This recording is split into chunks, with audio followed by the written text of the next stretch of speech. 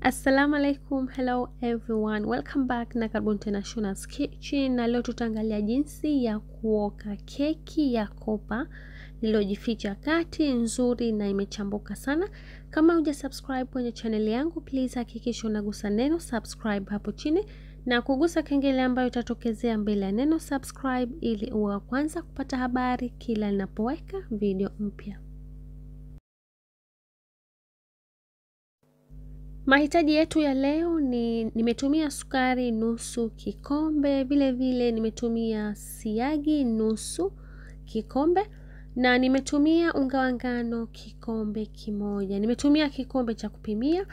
Nimetumia mayai mawili ya kiasi na arki ya vanila. Nitatumia kiasi ya kijiko kimoja kidogo, pamoja na rangi nyekundu.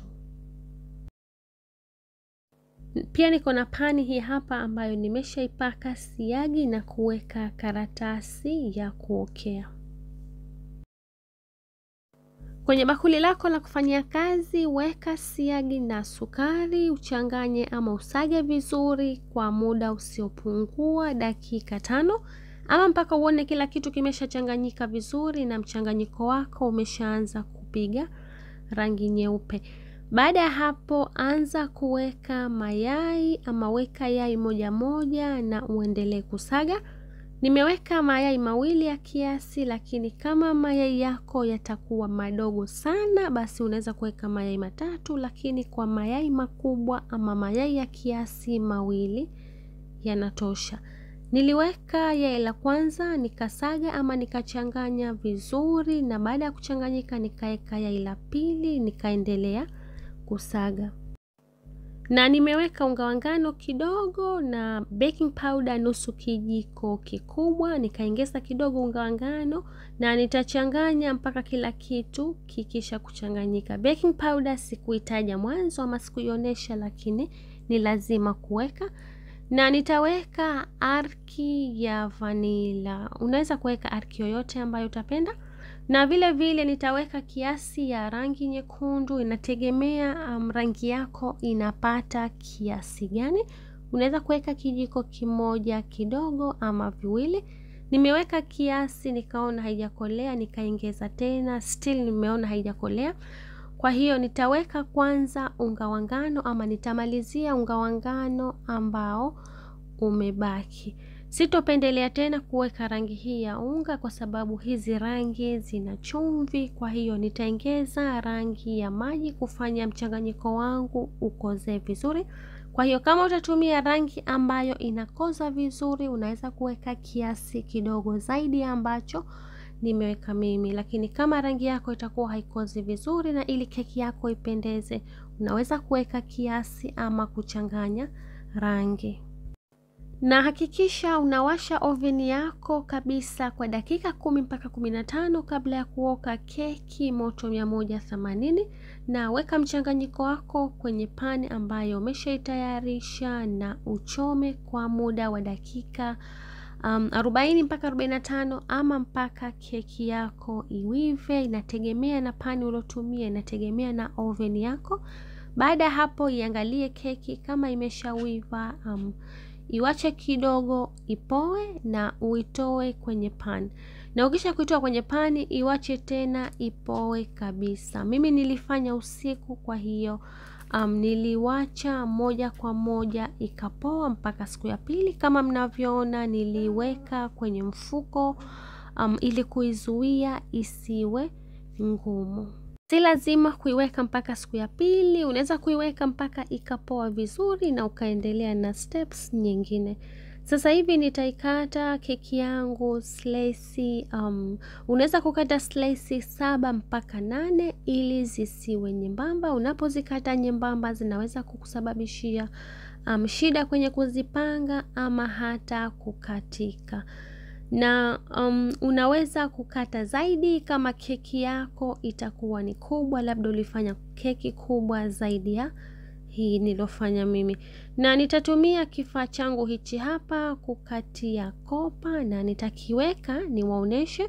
Kama mnavyoona kimeenea kwenye keki yote kuanzia juu mpaka chini, kiasi ya kwamba keki yangu ingekuwa ndogo kidogo basi isingefaa ama nisingeweza kukatia hichi kifaa. Kwa hiyo hakikisha kifaa chako cha kukatia kitaendana na ukubwa wa keki.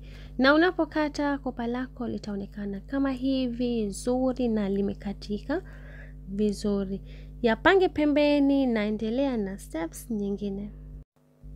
Na hizi ambazo zimebaki unaweza kuwapa watoto ama unaweza kula na chai, ni nzuri na zina testi vizuri pia. Na pembeni nilichanganya ama nilitayarisha mchanganyiko wangu wa keki kama ambao nilitayarisha mwanzo, lakini huu hauna rangi na vipimo vyake vinatofautiana, nitawaeleza. Na hichi ni kibati ambacho nitatumia kuokea keki yangu. Ni kibati kikubwa zaidi ya kile ambacho nilitumia mwanzo. Kama mlivyoona keki yangu ya mwanzo ilijaa. Kwa hiyo keki ya pili tutahitaji kibati kikubwa zaidi. Unaweza kutumia kibati kikubwa kuanzia mwanzo mpaka mwisho, lakini kama kibati chako cha mwanzo keki ilijaa, basi kibati cha pili kinatakiwa kiwe kikubwa kwa sababu keki yetu itazidi ukubwa. Weka layer nyembamba ama weka mchanganyiko mwembamba kwenye kibati chako na uoke kwa muda wa dakika 10. Na tofauti ya mchanganyiko wetu wa keki wa kwanza na wa pili ni huu si kuweka rangi, lakini vile vile vipimo vyake nimetumia sukari nusu na robo kikombe badala ya nusu kikombe. Nimetumia siagi nusu na robo kikombe badala ya nusu kikombe. Nimetumia unga wa ngano kikombe kimoja na nusu badala ya kikombe kimoja, na mayai 3 badala ya mayai 2. Nimeweka arki kama kawaida pamoja na baking powder. Na baada ya dakika 10 keki yetu inaonekana kama hivi mnavyoona. Haijaiva bado lakini imeshashikana. Na nitayapanga makopa ambayo tumeshayakata vizuri kama hivi. Hakikisha yanafatana. Na unapoweka kwenye keki yako hakikisha huyadidimizi chini kwa sababu keki yetu haijawiva vizuri. Kwa hiyo unapodidimiza unaweza kusababisha unaporudisha kwenye oven isiwive vizuri. Na kwa inashikana, inanata na haiwivi vizuri. Yapange makopa vizuri, hakikisha baina kila kopa hakuna nafasi, otherwise kukiwa na nafasi mchanganyiko wako mweupe unaingia katikati na kopa lako linaharibika. Funika vizuri na mchanganyiko wote na uoke ama rudisha tena kwenye oven kwa muda wa dakika 40 mpaka 45 ama mpaka keki yako iwive vizuri. Keki yangu imeshawiva kama mnavyoona, nimeiacha imepoa kwa muda wa dakika 10 na nitaitoa niwache tena ipoe vizuri. Na kama mnavyoona keki yetu imetoka na imewiva vizuri sana. Ukiangalia nje unaweza kuona, na nitaondoa hii karatasi kuruhusu upepo kuifanya keki yetu ipoe vizuri. Na keki yetu imeshapoa kama mnavyoona. Nitatumia kisu kinachopata vizuri kukata slices zangu. Huu ni ule muda ambao unakuwa unatamani kuona ndani imetoka vipi. Keki yetu imetoka vizuri sana na makopa yamejipanga vizuri, imechambuka na imewiva vizuri. Asanteni sana kwa kuangalia. Please niambie kwenye comment umeionaje hii recipe. Kama umependa, please usisahau kusubscribe kwenye channel yangu kwa kugusa neno subscribe hapo chini, ili uwe kwanza kupata habari kila ninapoweka video mpya. Vile vile usisahau kugusa kengele ambayo itatokezea mbele ya neno subscribe. Hiyo ndiyo ambayo itakuletea habari wakati ninapoweka video nyingine. Vile vile usiwache kulike hii video, kushare link yake pamoja na marafiki zako ili na wao wapate kufaidika. Nitaweka vipimo vyote na mahitaji kwenye description box, ukiangalia utaweza kuviona. Asanteni sana.